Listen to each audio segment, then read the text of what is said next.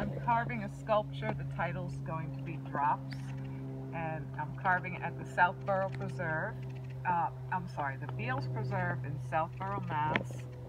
And I proposed the sculpture, and this one is called Drops. They're kind of drop forms with reference to global warming creating more rain. And I've been working on this for 2 days. This is my second day, and I'm going to carve 3 drops. So I drew around and then carved with a big chisel to make this become relief. And then I will hand carve to make this round at the very end of it, to kind of round out the shape. Like a nice, pure, rounded form. Okay, so let's show the other 2. Okay, if you could just, we'll show one that's just started over here, and then one finished over there.